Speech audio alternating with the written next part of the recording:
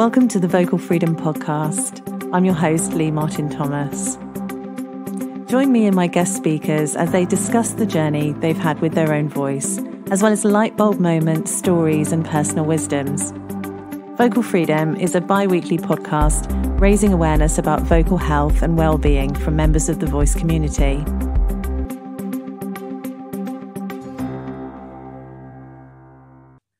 Okay, so my guest this week, Claire Cordeaux, who is the CEO of BAPAM, the British Association of Performing Arts Medicine, a specialist healthcare charity that's been caring for artists and creators since 1984.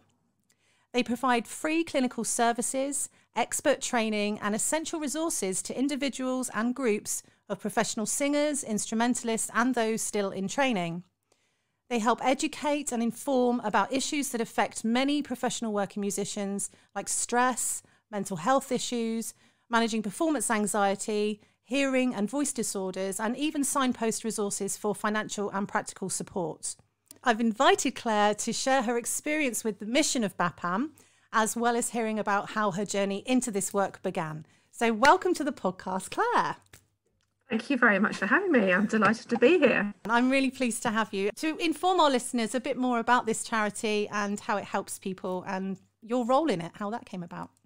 Yeah, the charity, as you very, very well described, the charity is all about looking after the health of performing artists and looking at very much at those specific issues which really stop people from performing or practicing, recording, whatever they're doing. And because, actually, the number of performing artists is quite small. I know we all know each other and it seems like lots of us, but actually, when you look at all the statistics, there's probably 200, 300,000 in the country. So the chances of you being able to go to your GP and they go, an opera singer, I know exactly what to do for you, are quite slim because they're not going to see many people in their career.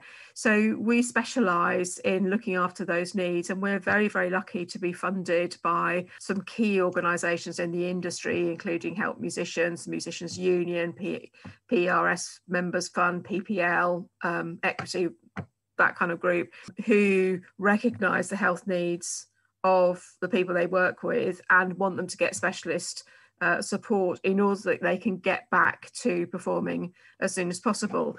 And so because we see lots of patients right across the country, so we operate UK wide, then we also learn quite a lot about what they could have done to stop getting sick in the first place, stop having problems. So we do quite a lot of training on health education, trying to get people to think about their health before they have a problem so that they can stop having a problem, but also rehabilitation work as well. So yeah, I'm really lucky to work there. It's a fascinating project.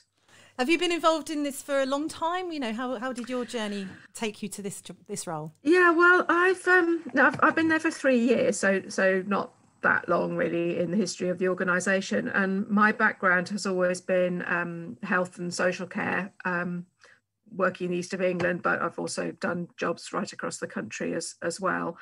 And so when I saw the advert, I'm also a musician. When I saw the advert for this job, I thought, this seems to combine the thing that I spend most of my time doing when I'm not working with the thing that I work on. I wondered if I'm in with a chance. And so I applied and was lucky enough to get the job. That's fantastic. So the day-to-day workings of this, obviously at the moment with coronavirus and lockdown, have you seen an influx of people needing extra services? Yes, it's sort of really changed since lockdown, as you can imagine. Normally just the day-to-day operations is the phone goes, we've got a team of people who are operating a helpline. If somebody needs an appointment, we schedule them in, we book in the clinicians, we organise the clinics and make sure they know where they're going next stop and they've got the money to do it and all the rest of it. Overnight, we then had to flip over to remote working as everybody's had to. And luckily we were able to do that quite quickly. But actually, I was just doing a comparison of the sort of case mix of the last 6 months compared to the same 6 months last year. Oh, yeah. And the thing that's really changed is and lots of people would come to us with musculoskeletal issues, in physical injuries, shoulder from violin playing, or all that sort of thing. Yeah. And because they're practicing and playing all the time, but now it's less to do that. Some of them are overplaying, but sometimes it's sports related injuries. People are at their computers all the time. Yeah. All of that kind of thing. Mental health issues, which were 15% of our overall work last year, and now over 26%. Yeah, that's so very big increase there, and I think we were all expecting that. It's devastating. Yeah. What's going on. And vocal health, probably about the same, as it tends to be around the same level as mental health. But of course, all the voice clinics have been closed. So we've ended up working with our BAPAM vocal rehabilitation coaches to offer some interim sessions while people are waiting for diagnostic assessments to work out what's going on. So yeah, it has changed quite significantly, and all of our appointments are online. But luckily, a number of our clinical partners are also doing face-to-face work now. So if people need ongoing treatment, then they're able to go there. That's great.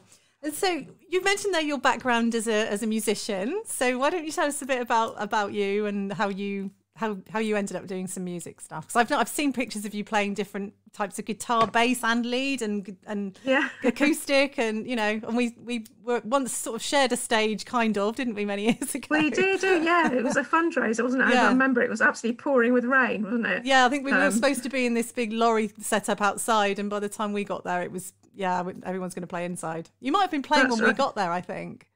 Oh, possibly. Yeah, so, we were certainly on the lorry playing in the rain. Oh no. So how did you start with your relationship with music?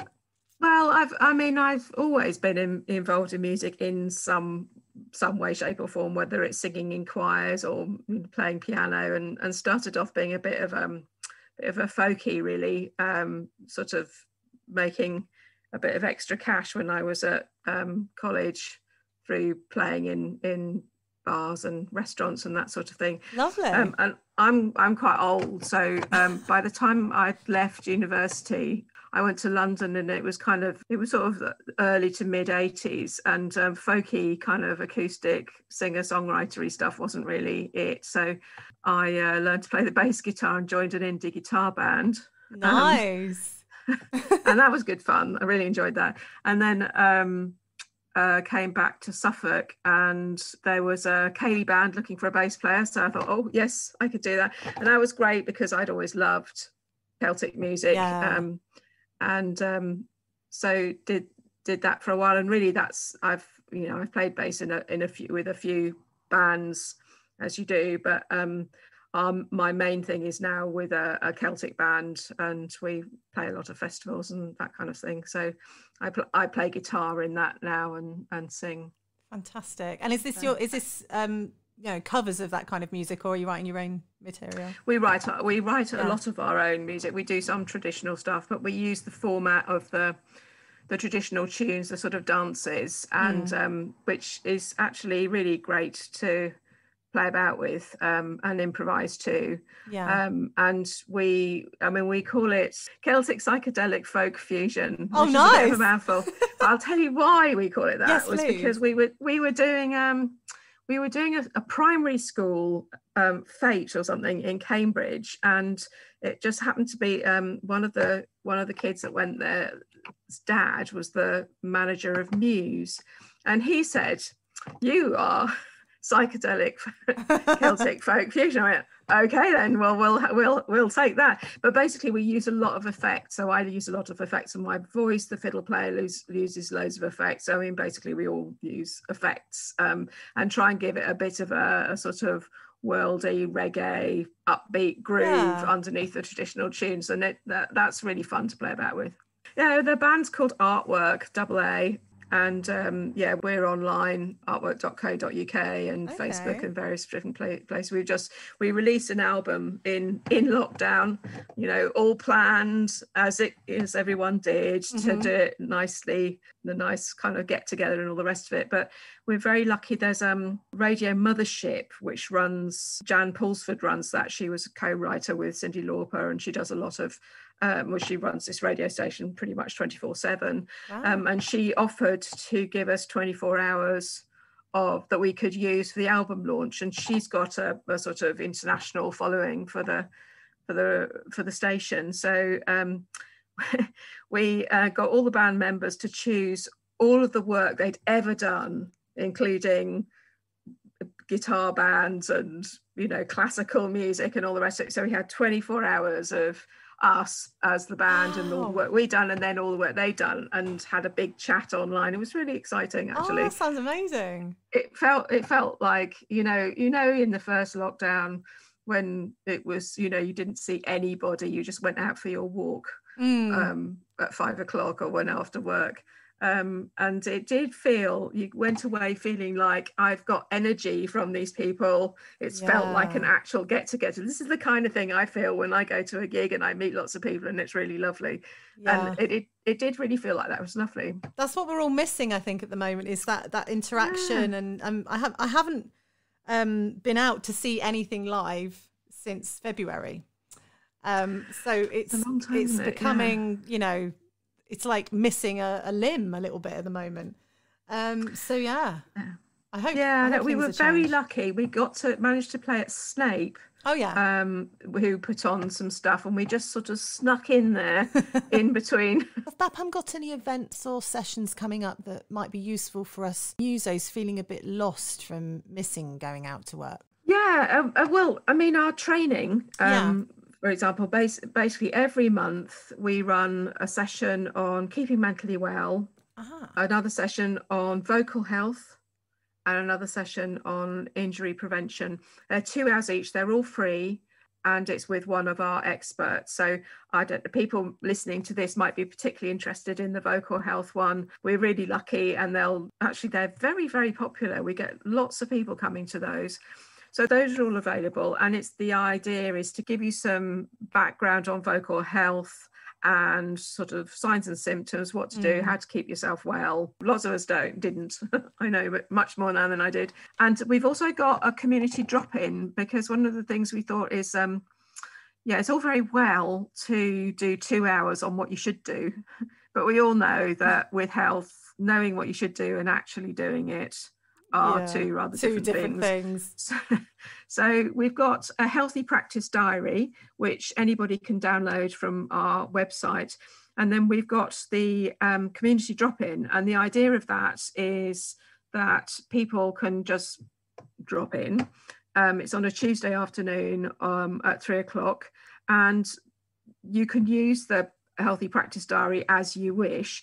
But the aim is to try and set some health goals and try and use that group to support you to keep to them. And it's run by an amazing GP who herself is a singer and a viola player, and also a breathing expert. And so she facilitates them, but we also bring in lots of practitioners who come and do a guided session. So if your goal was, I'm going to develop a mental practice for myself, somebody might come in and do a session on meditation, and you go, oh yeah, I could do that. Or you might not like that, but it would be, lots of ways of trying some things out which might help you. And that goes on for about 13 weeks, and then we'll have a break, and then we'll run another one. So the idea is you can get some good information, and then on a weekly basis you can try and get up to speed with it. And it's all on our website under training and events, and you just sign up via Eventbrite. It's all free. Fantastic. And we'd love to see you. You don't have to be sick, but if you do have a health problem that's really affecting your performance, then people can just give us a call, 020 7404 8444, and one of our team will have a chat and work out who you should see. So we'd really encourage people to do that. And, it's such a difficult time. I know that people on our first community drop-in that we ran over the summer, there were people who said, you know, they were almost paralyzed with what, you know, this is my identity. It's not just I haven't got any money, which is obviously a real concern, and it kind of got left out of government schemes and all of that. But also, you know, you lose your identity because, you know, performance is very often a calling. It's not just something we do to go to work and then come home again. It's part of who you are. And if you can't do it, or doesn't appear to be any purpose for doing it, because, I mean, you can practice in your living room, but who's going to hear you? Can't have that interaction with the audience. Some people not really getting on that well with sort of live streaming and that kind of thing, and feeling that the whole connection with their audience was almost a sort of sacramental kind of thing. And how do you make that happen? So, and then losing motivation to do anything, because what's the point? So really it's sort of devastating. And I hope for some people we were able to help with that, and for some people obviously that develops into a mental health problem that it's quite useful to get some one-to-one support with. Yeah, I'm sure that sounds like a fantastic facility that you had over the summer. And then the community drop-in, if you imagine that if you're a lone musician who's normally used to going to work and sitting in with an orchestra every day, and that's been cut off, and you know, you just live alone with you and your cat, and you haven't got, you know, that sense of community and staying in a group and supporting each other must have been such a lifeline. Yeah, you know, I think that's right. And also if you write and perform as a group, that's much harder. I know everyone sort of tried things with Jam Kazam and, you know, Zoom choirs and all of those sorts of things, but they're not quite the same, are they? No, it's definitely not the same as playing live music in a room with other people. And you know, some things have carried on, and they've put screens up on Strictly and things, haven't they, so that people can carry on and keep it as socially distanced as possible to do it again. And I do know people that managed to go out to the theatre, socially spaced, distanced, in that brief period before we locked down again. But they came out saying it was, you know, a couple of people have said to me it was really uncomfortable, sat with a mask on my face the whole time, and it was very, although it was beautiful to hear music again, it wasn't the same atmosphere because you felt very on guard all the time about, you know, what's going on and is it safe. And so we've been doing a bit of work also about kind of risk assessments, because obviously most people are freelancers, and it's the job of the employer to sort out the risk assessment for you to go back to work safely. But what if you're not the employee? What if you're the person that goes in, you know, for that recording that day, and then another day you're going to perform somewhere else? Who looks after you? And so we were very lucky to work with one of our doctors who did a risk assessment that you just a little tickness that you can use, and so you could say I am very you know, severe or medium or whatever, and it takes into account your own personal characteristics and gives you a score on that, but you don't have to tell people what your characteristics are. But it also looks at the activity you're going to do, the instrument you play, where you're going to play it. So if you're playing the keyboard on your own at home, pretty low risk, but if you're playing a keyboard that's going to be shared with somebody, higher risk. If you're playing, if you're teaching somebody, what does that mean? So you could start to kind of pick up the levels of risk, because it's quite complex, isn't it? It's and obviously there's been all the aerosol stuff, which has been difficult, isn't it? Going back to you for a moment, Claire, you use your voice now in such an important way in the work that you do in helping people. Was that a calling for you? Yeah, I think I always wanted to do that. I started off as a youth and community worker in London, and then I'd been born in Suffolk before and came back. I suppose my kids were, you know, primary school age, and worked for social services in Suffolk, and then went across to the NHS, and, you know, kind of played different roles in that kind of area. And yeah, I think obviously you use your voice in communication with the people that you're working with. And then I suppose as I got more experienced and more senior, then you started to need to use it to give messages and stand up and make speeches and try and persuade people to do things they probably didn't want to do, and to generally improve the service. So I wasn't as conscious as I could have been about the learning of how to use your voice in that context, but you certainly learn a lot from having to get up in front of a large group of people and talk your talk and tell them how to do a new thing and how to engage them, and they're all very different.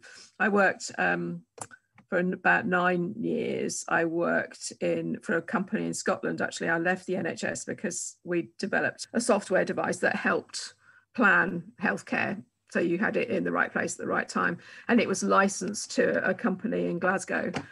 So I ended up working for them, and then that was using maths, which I'm not very good at, but luckily this tool was very good at it, and I could say it needs to do that, and just press the buttons and hopefully the right answer will come out. But I sort of understood how to use it, and I was able to work with these very clever software engineers who knew how to make it work. Wow, that sounds really and clever. So I ended up going all over the world actually talking about that, so that was interesting. So is that something that's still used now? This is I think so. Yes. I don't know if it's used as much. I was just going to say, how does it work? What does he do? You like a symptom sorter thing? Or? So, well, no, it's more about being able to put in your population. Oh yeah. So let's say Essex, and say, right, the population is this size, and it's made up of a certain amount of older people, a certain amount of younger people, and they all have a chance of becoming sick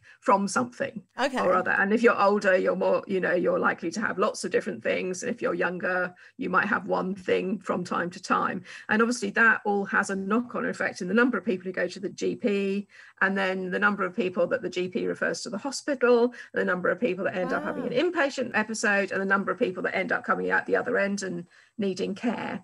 And so it enabled you to sort of model that whole journey of how people living their daily lives in the population might interact with the health service. And so therefore, if you had an older population, or a certain a flu epidemic, or you could then run those scenarios in that virtual environment and test out how many beds you might need, for example, or how many doctors you might need, or how many devices you might need, how many ultrasounds you need. So you could help plan it rather than go, I think it might be this amount. That makes complete sense, doesn't it? So it's a way of measuring. That's incredible. That's an incredible thing. That's presumably how they're still working out the statistics now of how many ventilators we might need. I was talking to my colleagues, and you're saying how, there, and saying, how did you, how's it all going? And they said, well, actually, we've got a lot of work from the health service at the moment because we're helping plan beds. Yeah, that makes sense, doesn't it? So those you need. Healthcare is so complex. There are so many interactions, and we're all individuals, and we all behave differently. So the illness might happen in a particular way, and that's got its own complexities, but then people behave differently, and then there are different sorts of resources. So putting all this too much to have in your head, you need, I think, a computer tool just to hold all of those different variables and try and make sense of them. That's amazing. Goodness me. So you've been in all these different sectors, but the crux of it is it's about helping people, and that's a great calling to have. And I've been very lucky in the jobs I've had, I must say. Yeah. So is there anything you've learned now, looking back, that if you could go back and tell your younger self, was there any advice you might give yourself? Oh, what a good question, and what a difficult question.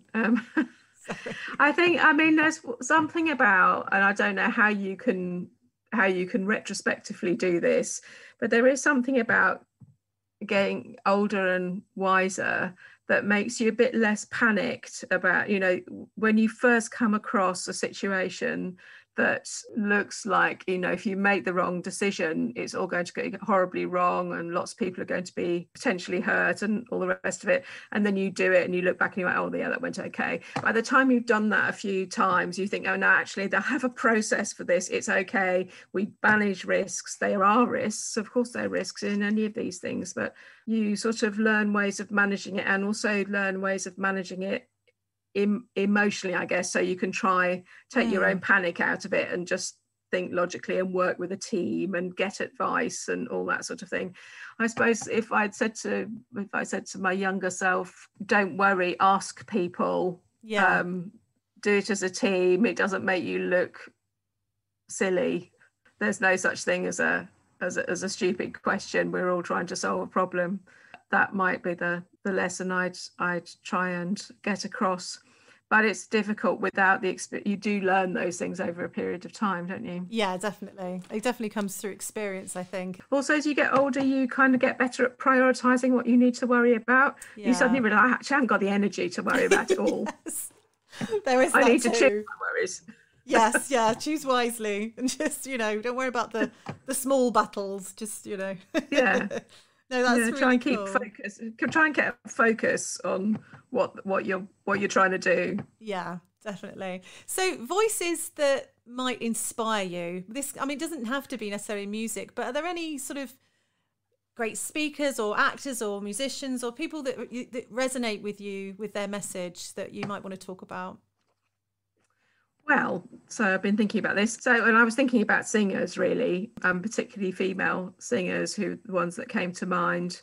So if I just think back on the people that have perhaps had the biggest influence and who I will still listen to and still take stuff from, I'd probably go for Joni Mitchell as a first, Sinead O'Connor for the raw passion. Yeah. And Angelique Kidjo, I love. Do you know, she's an African singer, fantastic energy. Sinead O'Connor and Joni Mitchell, you did not surprise me when you said Joni Mitchell. I was thinking, when you were saying that you were out there singing with your guitar in the early 80s, 90s, I was thinking Joni Mitchell. It's got to be Joni Mitchell. And actually, Joni's name comes up a lot. I think people do find her lyrics and her poetry and the way that she tells stories, and it's so very human. It's so very relatable. Absolutely. And it's ageless, completely ageless. In terms it's interesting, isn't it? Yeah. Across the generations, people will still talk about Joni. So what's your favourite Joni song, Claire? Oh, Little Green. Oh. And what about Sinead? I don't know much of Sinead's material, actually. Also, she only dropped into my radar once. Actually, Mandika came out first, didn't it? And then she did the cover of the Prince song.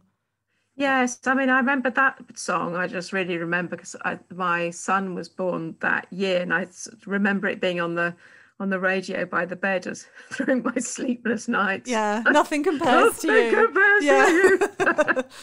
Oh my God. Sobbing away.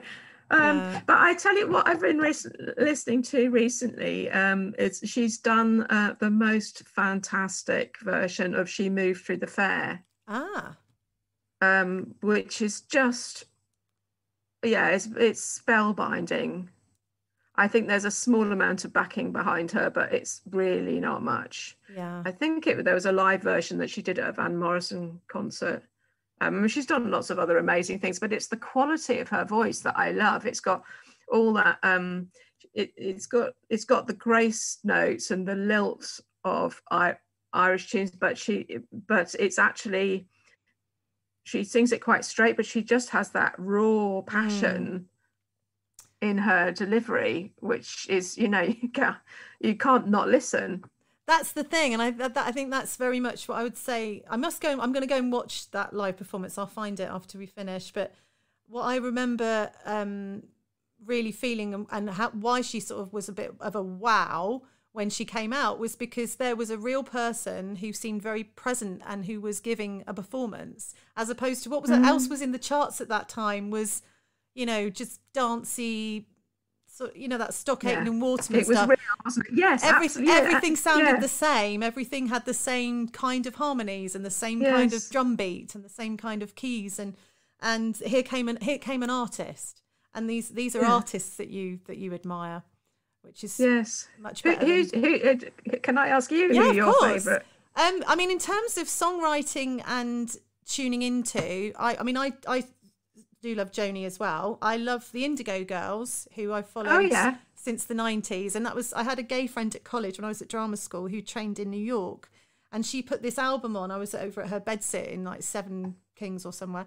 And I went, who is this? And it was their first album that had come out a couple of years before. And I was just hooked because these songs meant something. These songs were telling stories, and they had, activism running through them. And there was a message, and it was like an important message, whether it be gay rights or women's rights or whatever it was. And I was like, I love music that does that. I love music that has more to it than just something fun to dance to. I love that stuff too.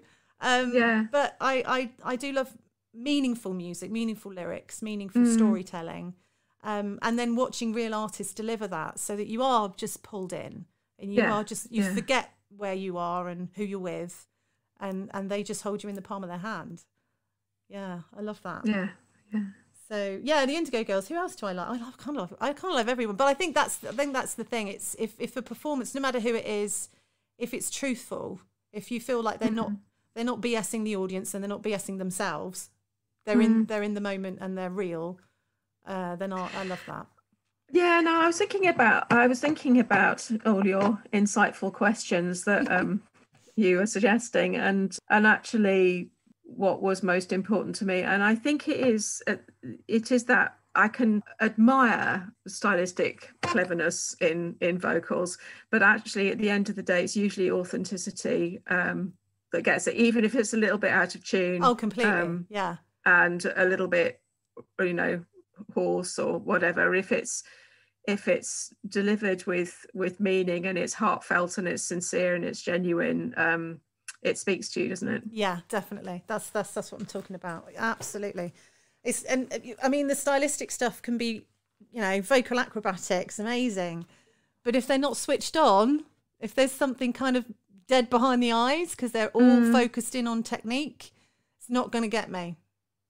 It's not going to pull the heartstrings at all, is it? So there's a lot, it's when you get an artist that can be authentic and do the acrobatics. Wow. There you go. That's you've got it. That's the thing. That's the thing. But that's what people, that's what I would strive for my students to do. But always bring it back to being truthful with what it is that you're communicating, and express it in a natural way as you can when you're on a high C. What you're doing up there, love. So light bulb moments in your vast career in working with people. What do you think people need more than anything else? So much of it is just being listened to and heard and acknowledged. And what's great about my current job is I've actually got time to do that, and the team has time to do that. We don't go, we've got 5 minutes on the phone call, we need to get the information, send you off. We can actually spend a bit of time hearing people, and then the appointments that we have, the minimum amount of time somebody would have would be half an hour. So you've got properly time. And I think that goes really a long way. Obviously, we want to get to the bottom of what's going on and all the rest of it. But being heard and being listened to, especially when you've perhaps been dismissed for a long time, I think is really powerful. And I think that is also true personally for a performance. If somebody comes up to you and you think, oh yeah, they've actually listened to that, they got what it was about, and you felt heard in all of what you're trying to express from your music, that is also the most extraordinary feeling. And it didn't matter that they didn't dance or whatever, but you get that kind of engagement. So I think that is a really important thing. I suppose one of the other important things that I'd have to say, and I come back to this so often, actually, when I trained as a youth worker, I was very lucky to have a community worker who was a Buddhist, and he was very helpful in sort of enabling me to disentangle some of the complexities you get into when things don't quite go as you want them to, which often they don't. And he said, look, you know, do you understand the concept of the ego? He just said, look, you're a youth worker, you're a community worker, your job is to support people to realize, you know, to be in the community. Just because you want them to do something doesn't mean to say that's the right thing for them. And even if it is the right thing for them, if they don't want to do it, you've just got to put up with that. And maybe one day they will. So what's getting in the way is you, for lots of good reasons, but for you wanting this yourself. And that is just totally irrelevant. Totally irrelevant to what's going on. Just take your ego, put it away, and then get on with your job. And I have come back to that so often, because so often when you get upset about things in your work or your personal life or in music, or that, it's about, I feel hurt, or I wanted to do, or and you go, no, just take it away. And then think about, well, what was the purpose? What were we trying to achieve here? And what's gone wrong with that? And what do we need to address? And let's just get on with that. And it has so helped me in just dealing with life, I think. Absolutely. It's like the big picture truth, isn't it? And getting out of your own way when you can't control everything. Seeing the bigger picture. And you being able to control things actually doesn't usually help solve the problem at all. No. In fact, it's probably making it worse, and it's certainly stopping you seeing what the real problem is. Absolutely. That's fantastic advice. Really good insight there. So what does your voice mean to you? Oh, well, I mean, you know, that was one of the things that worried me about coming on, was that you talked to some amazing singers, and I'm thinking, oh, I'm actually not that. I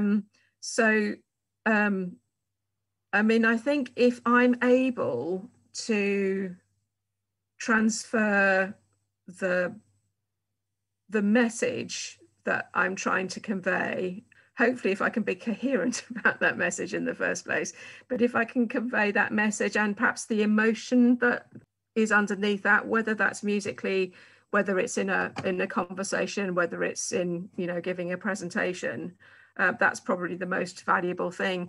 And I should think much more about the techniques that are available to me, that I now understand so much more about because I work with these amazing people. To be able to do that. I probably try and focus on the feeling of it, and hope that the body will follow.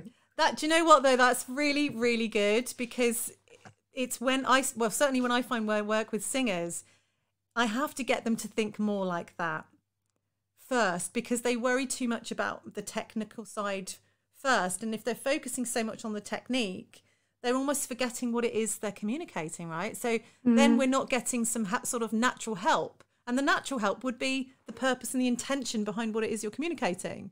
So so much of that will happen within nature. When we get excited, the voice will go all the way up there by itself, and it's easy.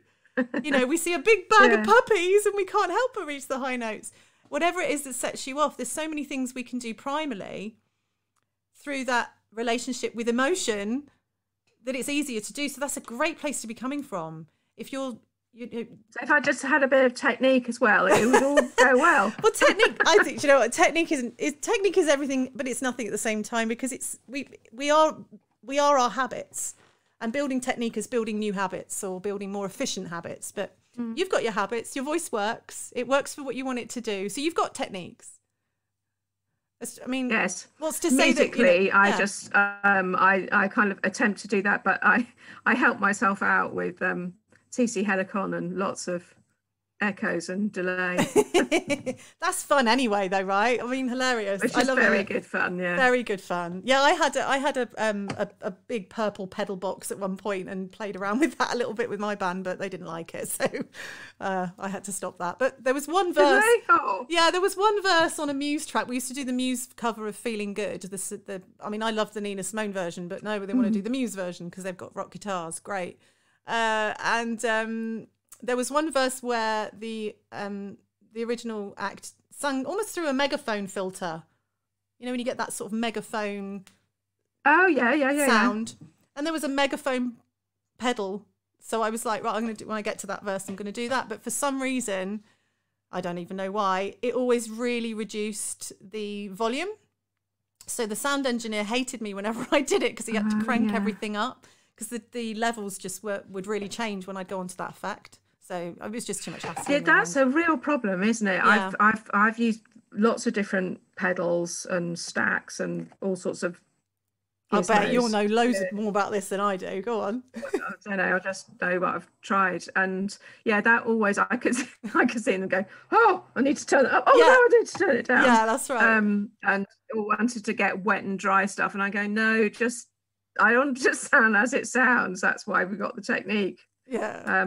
It doesn't always quite work, does it? Because you do need obviously to have a consistency of sound, and if you suddenly get a drop, I did use a booster at one point as well, so I could just stamp on that and get it to come through, and then I'd forget to unstamp it, and so then it would be so I do admire people who have got really slick pedal technique because I think it's a lot to think about in the moment. It certainly is. I'm glad I'm glad they talked me out of it. Actually, when I gave up trying to use it, I think I could focus more on what I was doing rather than worrying about what I needed to do with my feet.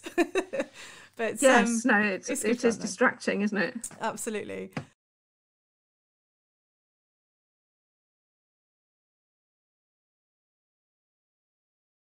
I think I'll just ask you one last question, really, which is what is vocal freedom to you? It's a bit about, that sort of authenticity, but when the kind of the sound and the emotion are coming together and you can feel it coming together at that moment, you know that moment when you're playing live and everything suddenly becomes much more than the sum of its parts, and you feel yourself floating off, into the sound with everybody else in the band, and you don't know where you stop and they start, and you've got your voice in that mix. For me, that's, musically speaking, that's the point, and that's the point where you probably have got your technique and your emotions all moving together. Those moments are great. Yeah, that's fantastic. Well, great way of describing that. And for any of your vocalists who are struggling at the moment and have got a vocal health problem, they've been to their doctors and they're saying, we'll refer you to the ENT, but it might be, a year before they see you. Yeah. That the minute we raise this with the Royal Society of Musicians and also help musicians, if people come to us, then they might be able to fund access to private diagnostics just to find out what's going on. So, sometimes that just rules out anything. Yes. Yeah, which can just help. And then they sort out the treatment pathway for you. So, so I think a lot of people have a problem and then they're they work through various solutions without getting the diagnostic, when it'd be a lot quicker to get the right diagnostic. Absolutely. And then find out that actually it's, muscular tension, so you need physio, or whatever. Yeah. It's caused by anxiety. So you can go because the voice is so complex, you can go in a lot of wrong directions. So please do say to people you come across, if they've got a problem, don't hesitate to phone. We can try and fast track people in. Oh, that's amazing. Thank you so much, Claire. That's absolutely brilliant. Thank you ever so much for your time tonight, Claire. It's been an absolute pleasure to speak with you and learn more about your brilliant services there at BAPAM. And I hope lots of listeners will be more aware of the things that they can do to get involved and get some help if they need it. Brilliant. Thanks so much for having me. You're very welcome.